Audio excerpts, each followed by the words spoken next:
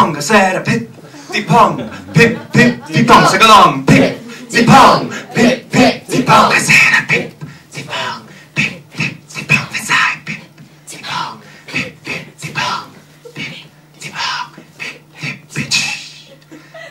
That was just microwave in Welsh. That's why you shouldn't believe men with microphones.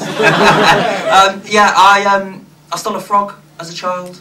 We'll get on to the real stuff. I don't know why I did it.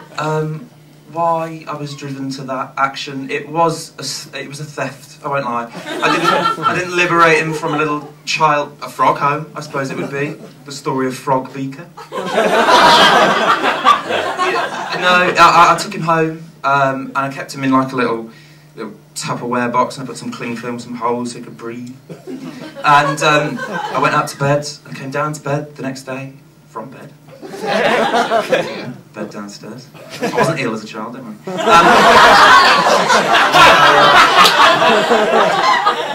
I came down and he was gone. He was gone, bless him.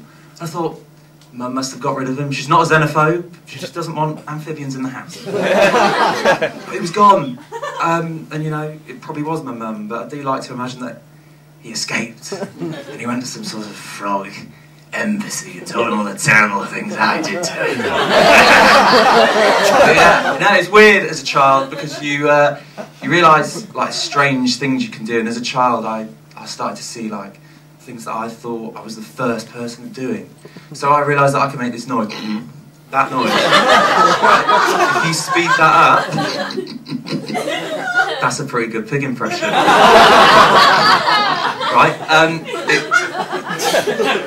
It turns out both my nan and my mum could do it, so third generation piglet though.